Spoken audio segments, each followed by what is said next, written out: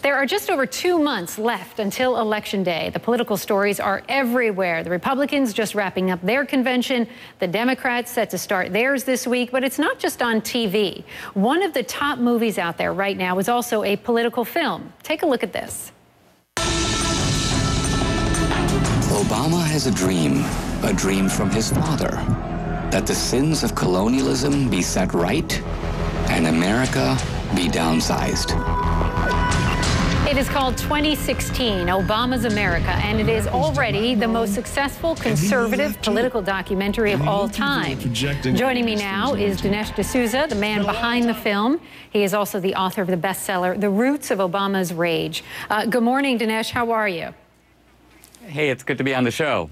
So tell me, what a success this documentary is having already. Are you surprised at all? I am pleasantly surprised. I think it shows there's a real hunger in the country to get new information about Obama.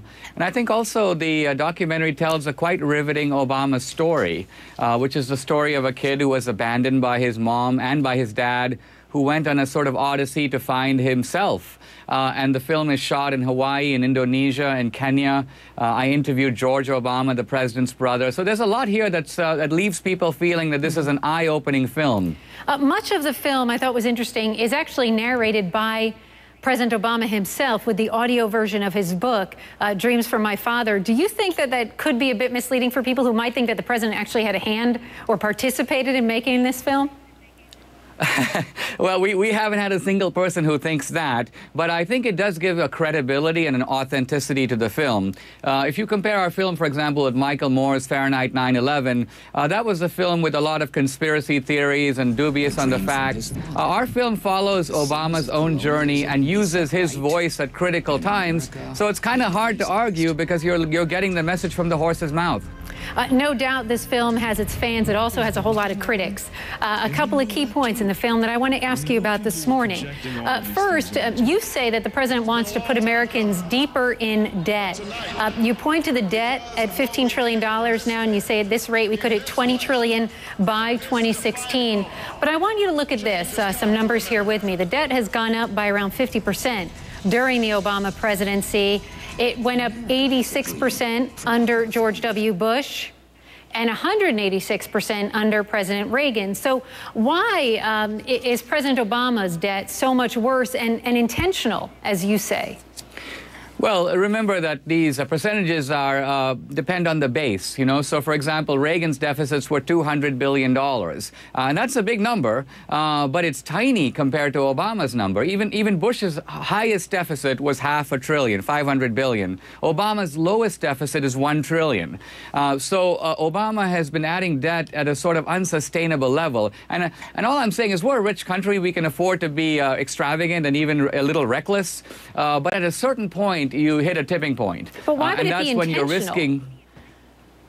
Well, I'm saying that if you look at Obama's anti-colonial ideology, which is an ideology essentially of global redistribution, to redistribute wealth and power globally. Now, just look at what the effect of debt is. If our children and grandchildren have $20 trillion of debt, and $10 trillion would have been added by one man, Obama, then they're going to have to pay it back. And a lot of that debt is owed to the Kuwaitis, the Saudis, the Chinese. So debt becomes a form of global redistribution over time. Money ends up going outside of America and to the rest of the world. You also say that the president is trying to level this global playing field, as you're saying, and grow more superpowers.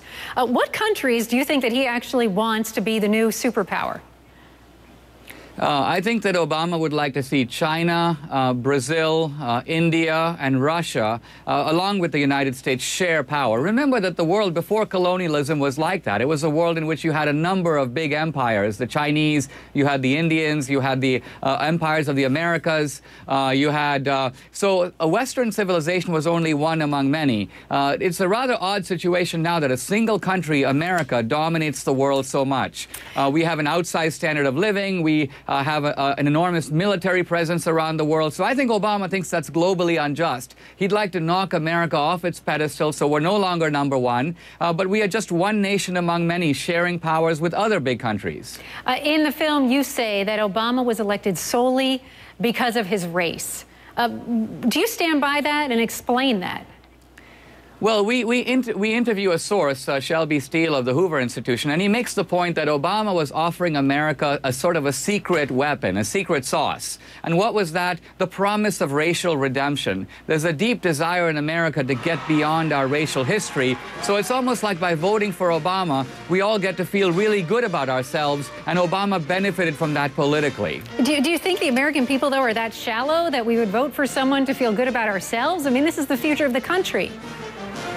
But, Randy, that's not shallow at all. It's the deepest American aspiration to live up to our country's high ideals. And our country is based on the idea that we're all created equal. We're moral equals in the eyes of God. So the idea of trying to find a president who embodies that aspiration, far from being shallow, actually reflects the best of the American character. Dinesh D'Souza, nice to chat with you. Certainly a lot more I wish we could talk about, but we don't have the time this morning. But thank you very much. My pleasure.